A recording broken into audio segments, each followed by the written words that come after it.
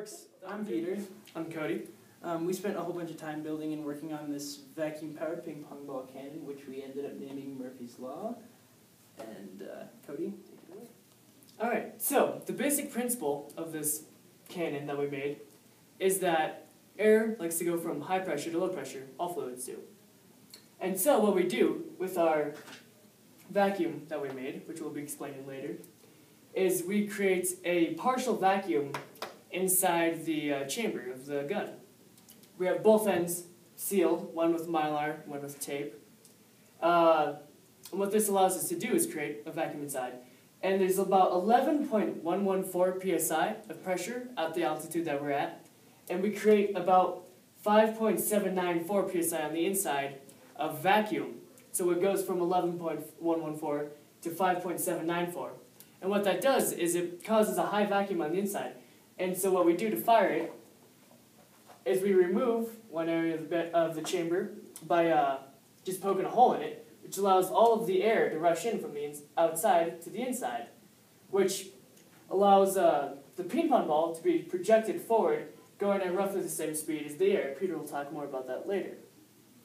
And so the basic principle is just causing a vacuum inside, breaching the vacuum, and allowing the ping pong ball to be shot out the other end.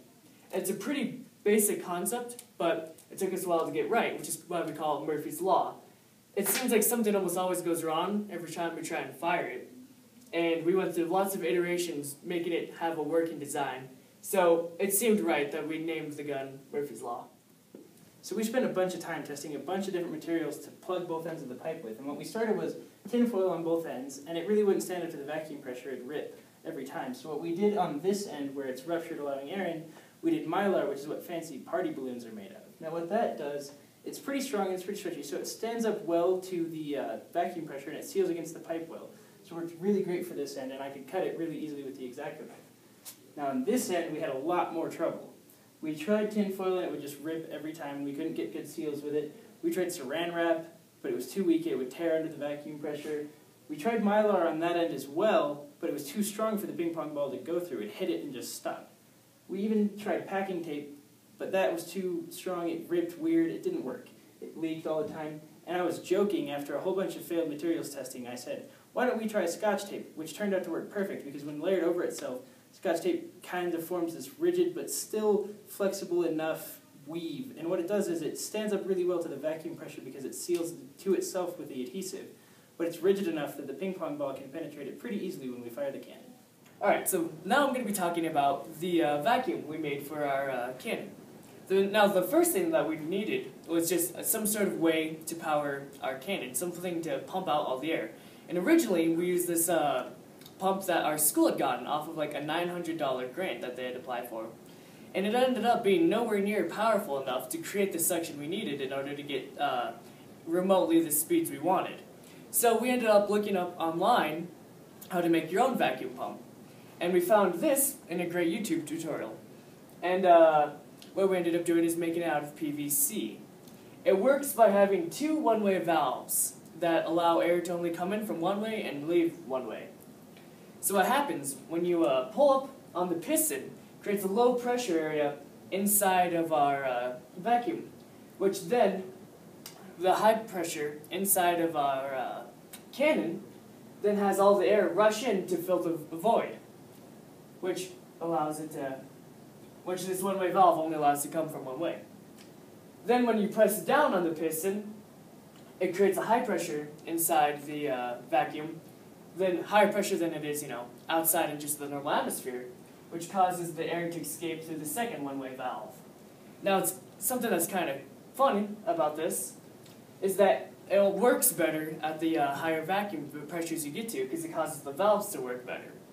So it starts to maximize its ability to actually be a vacuum once you get it around -5 inches of mercury.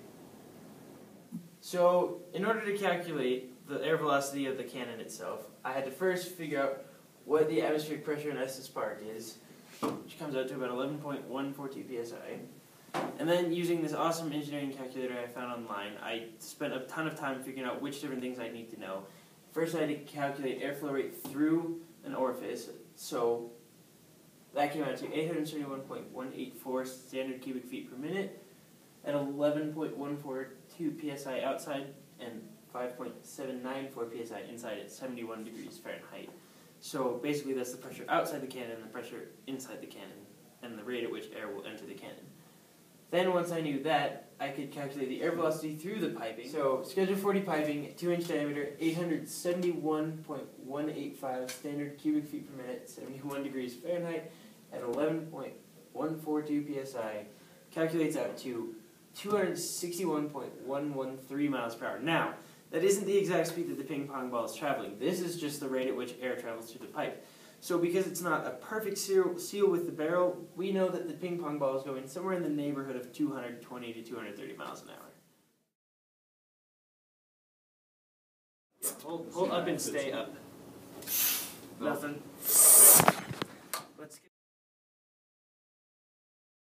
2, 1. No broken ping pong ball either. That's a white mark on the freaking wood, though. Oh, come on. 2, 1. Oh, Jesus. Didn't break it. They broke the ping pong ball. Yeah.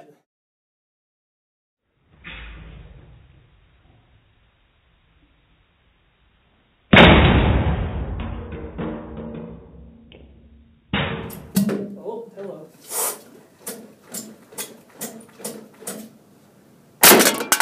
That's the thing.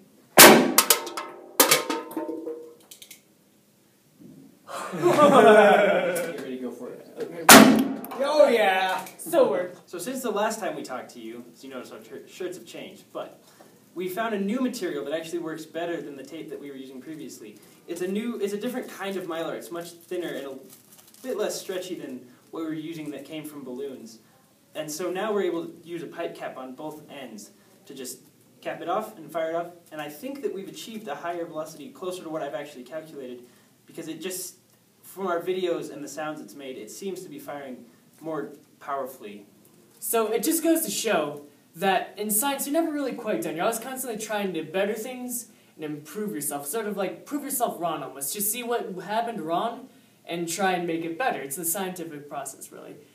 That's, again, a huge part of the engineering process. You have to look at what didn't work, what failed, how could we improve this, and how to learn from your mistakes. And we did a lot of that. This project was started in December of 2013, and it is now the Wednesday before the Science Festival on April 25th, where we are to present this project to the public. And we're Of 2014. Still working on it. We just found this material, so just goes to show, the project's never over. There's still things you can improve. Remember, kids, failure is always an option. It also shows that there's still a mystery to things, because we still actually, there's this thing that's going on with the cannon where it kicks backwards, and we're not sure why it does it, because all the forces imparted on the cannon should be like blowing a sail. And what it should do is it should actually jump the cannon forward.